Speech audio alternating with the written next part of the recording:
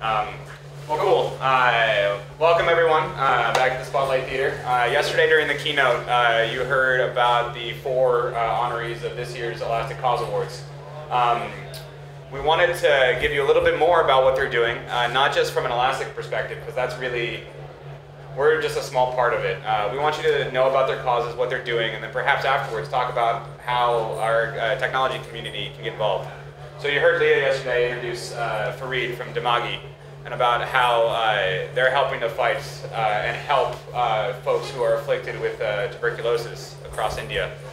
So Fareed's going to take you through it, and then afterwards there should be a 5-minute break where you can ask questions outside, and then we'll quickly go through and do our next one. So everybody, Fareed. Yeah, so I'm Fareed. I'm a senior engineer at Dimagi. And I wanted to tell you a little bit about some of the projects we've been running over the last couple of years that use Elasticsearch, but also that we have using our software platform called Concare that I'll describe to you in a little bit. So first, a little bit about our company. We were founded in 2002 out of MIT and Harvard Medical School. We have offices all across the world. Our headquarters are in Boston. We have offices in Delhi, in Cape Town, in Dakar, and a small office in DC.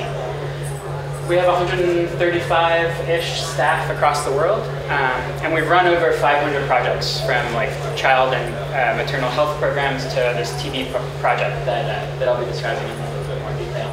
And we've run these projects in over 60 countries, and we believe that we have the most digital experience of any firm working in the development sector. So our mission is really to create sustainable impact for underserved populations through these technology solutions for frontline workforces. One of these workers, frontline workers, is Manish, and he's a tuberculosis health visitor in Mumbai in India. He's one of almost 50,000 health visitors that are working on this problem of TB. And his main role is to follow people around and ensure that they take their drugs as part of the World Health Organization's directly observed treatment protocol. And what that protocol is basically everyone who has TB has to be monitored daily for them to make sure that they're taking their drugs. His work is extremely important. Almost 23% of the world's TB cases happen in India, which means that there's 1.6 million people who are diagnosed every year with TB in India alone.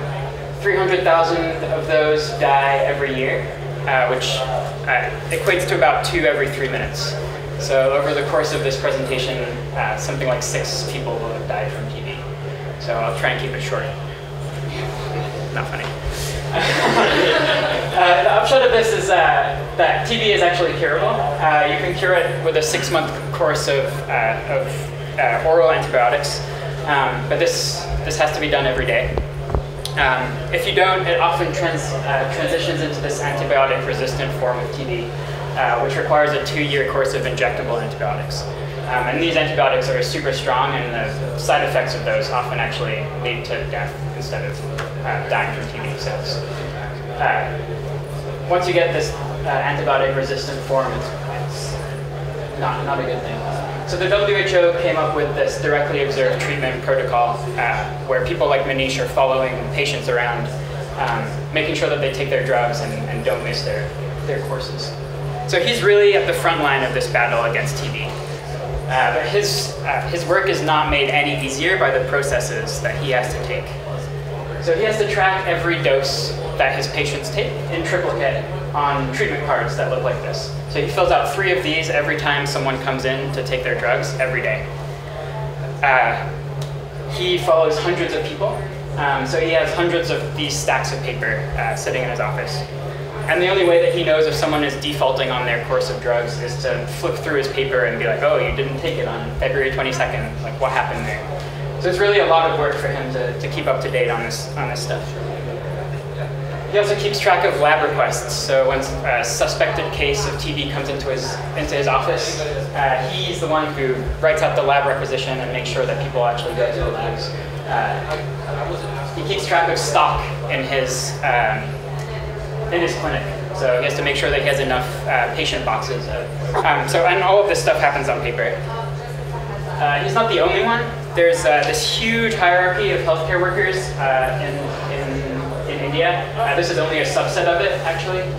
We worked with the government to have different users in our platform that I'll describe. And our user model was like the most insane thing. So all of these people kind of create data about the patients. They all act on the data, but all of it is collected on paper. So I actually watched this district supervisor who sits a couple of levels above Manish take all of the treatment cards from her district and total up all of the information on there into this book, which she then sent to her supervisor, who then also like added all of this stuff up themselves. Which I don't know about you, but I can't even like divide a grocery bill between friends. So,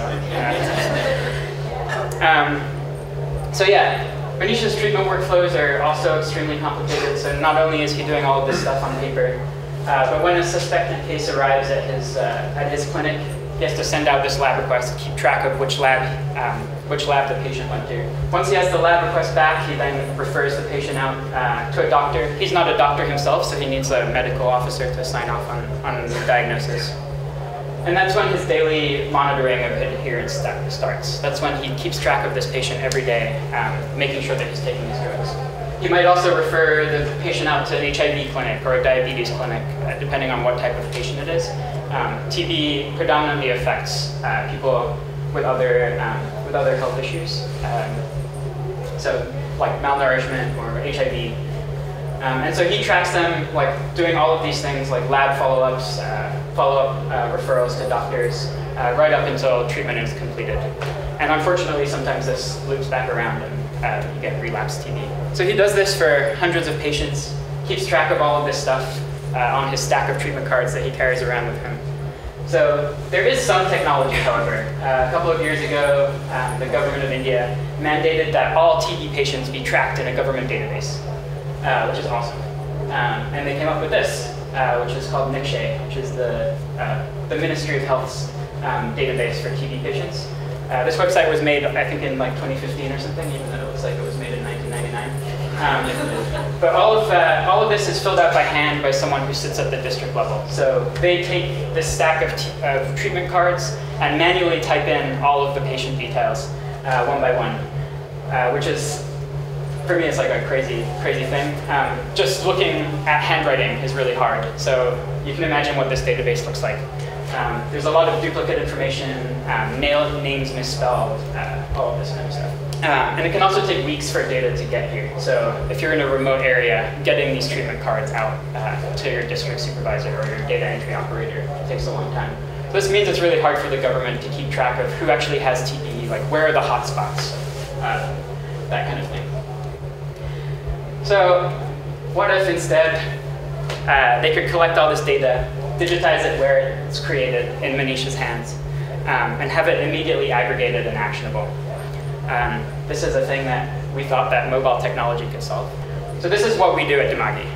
We build this platform that we call ComCare, which is an open source end user programming platform that enables anyone to design and launch their own mobile apps.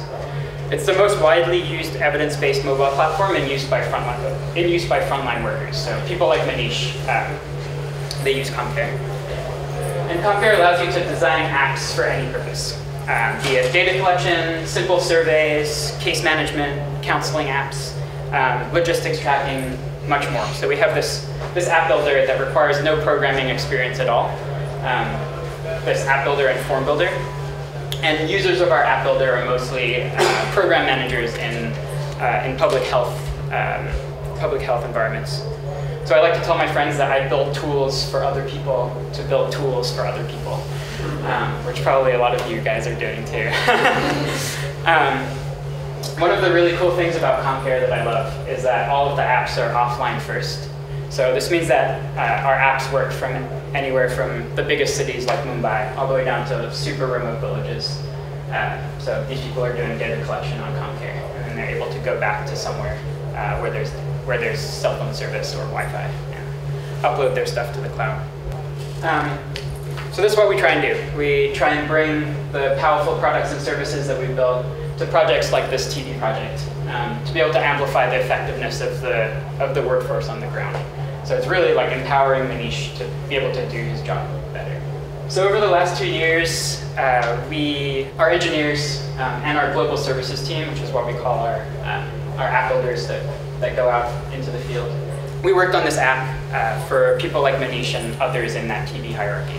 So this app allows him to carry out all of the things that he was doing before. So from registration to adherence monitoring to tracking his referrals. So he's able to see at a glance like what's the status of this patient. It keeps track of all of his referrals. So if he refers one of these patients out to a doctor, the doctor will get that immediately on their phone, along with all of the information that they need. He's also provided with a bunch of task lists. So, of his patient population, who hasn't he done the initial home visit, or who hasn't he initiated on treatment yet? So it kind of takes all of the guesswork out of what he's doing on his paper. And then we also provide these aggregated reports that happen immediately. So this is really like one of the most powerful parts because all of the data immediately gets aggregated. So it goes down from months of aggregating this data into like minutes of like when it shows up. So this allows the government to like act as fast as they can and provide program managers with like more information that they need. So yeah, this removes the need for paper for Manish. He just carries around his phone. He's got all of his stuff there. This was our data model diagram that we ended up with. As you guys probably know, it's really hard to take a real world workflow and shove it into this like digital domain. Especially working in a country as big as India, it's like every single district has their own way of doing things, and we're trying to fit that into some way, into a digital way. It's hard. So that was one of our challenges. But we ran this pilot project over the last 2 years, so taking all of these paper-based workflows and moving them into the phone over 3 states. So the states of Maharashtra, Gujarat, and Bihar.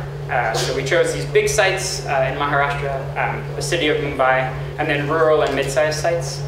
And we tracked over 150,000 patients and suspected cases over the last 2 years. So people like Manish have been using the app and doing some data collection. But what I really wanted to talk about today is one of the big problems that we came up with while we were working on this was the issue of patient migration.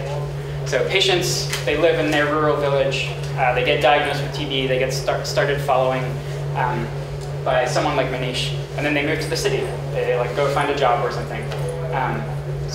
But their treatment cards are left in their village. They don't follow them around. Like today, I come to San Francisco. I'm normally in Boston, so all of my treatment cards are over there in Boston. So what happens to that person's data? This is a particular challenge for diseases like TB, where daily treatment needs to be tracked and monitored every day. So this makes it hard for a paper-based app like this. Currently what happens is someone goes out of town, I come to San Francisco, and I would go to a clinic and be like, hey, I have TB, give me my daily drugs. And they'd be like, what are you talking about? I don't have drugs for you. So they would call up my clinic in Boston, and my clinic in Boston would go rifle through their paper, take a picture of it, and send it over WhatsApp to the clinic here. Which is cool, you're using the tools at your disposal, but it's not really a good way of dealing with health data or a sustainable or scalable solution. We also now have like fragmented data. Some of it is here, some of it is there. This also causes duplicate registrations. People are like, oh, you have TB? Okay, let me register you and enter you into this government database. So there's a lot of duplicate registrations that end up happening. So what we really wanted was a way for users to be able to search for patients that showed up at their clinic. So I show up in San Francisco, they just type in my name and my ID, and it shows up with their with the data that has been collected about me. I'm guessing you guys can guess what I'm going to do next. So we integrated Elasticsearch into Comcare, and I wanted to say, for search.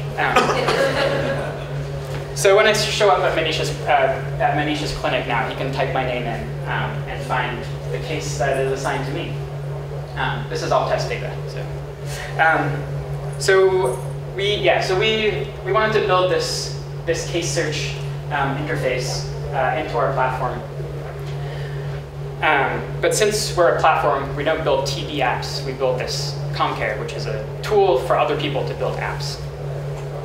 So we built this interface for Elasticsearch that allows non-developers to create search queries themselves. Really simple key value kind of thing, where you search for a key and it pulls out the data from Elasticsearch. So this is kind of what the UI is. So we have kind of two classes of users, some who are non-technical and some who are very technical developers. So we allowed our non-technical users to define their search parameters however they wanted. But it also allows developers to dump in their Elasticsearch JSON too, if you want to do something more complicated. The big challenge for us is that ComCare users configure everything, including their own data models. So every app that you build, you define your schema and your data model. But we have hundreds of apps, schemas, and data models that we keep track of. So we have this like big unstructured data set that we store in Postgres in JSON format, big JSON blobs of data. So this was hard for us to search directly in Postgres. So we used, that was one of the reasons that we chose Elasticsearch, is it made it really easy for us to just map this data into nested documents where the keys are the case properties and the values are the things that are stored against those things. So things like beneficiary IDs isn't something that is general to every app, it's something that was specific to this TD app. And the user enters the value and it performs the search. Building this feature of case search really allowed me to see the power of building into a platform instead of building just one app. So one of the cool things about working at Dimagi is all of the features that we build for any of our clients, be it like the government, they roll back into our platform. So they're available for all of our users, not only the people who started them. So right after we added this functionality into the platform, we released it internally. And I got an email recently after I announced that we were receiving this cause award from two of our global services members that were working on other projects, one in Cameroon and then one in a bunch of countries in Africa, in Southern Africa, in Lesotho, Uganda, Swaziland, and South Africa. But they'd also used this case search feature unbeknownst to me, which was cool. So in Cameroon, as part of this HIV project that they were working on, they deployed this to over 220 community-based peer educators who were identifying and counseling at-risk populations of HIV. And similarly, they had the same problem of this migration where HIV patients were migrating elsewhere. In South Africa and Lesotho, Swaziland, and Uganda, this was implemented in an app that was built for the prevention of transmission of HIV from mothers to children. So there's a bunch of these, what they call mentor mothers, who mentor HIV patients. And they've released this to over 880 users in those 4 countries. So this was really cool for me to see like something that we built for one context, that we were able to make it like flexible thanks to how easy it was for us to set that up. It was then able to be used in a bunch of other contexts, which was super interesting. So you guys should try it out. ComCare is open source. You can help us out, help us build it on GitHub. But we also have a hosted platform at comcarehq.org, and we have a free tier, our community plan. And you guys can go there today and build your apps, your data collection apps. It's really easy. Click around. You can also use all your apps online. We have this web apps feature that we recently released, so your apps work both on Android devices and then on the web too, whatever you want to do. So yeah, try it out. I would love to hear more about your use cases, like what you guys are doing with it. Yeah, let me take a picture of that. But that's all I have for you, so thank you very much. If you guys have questions.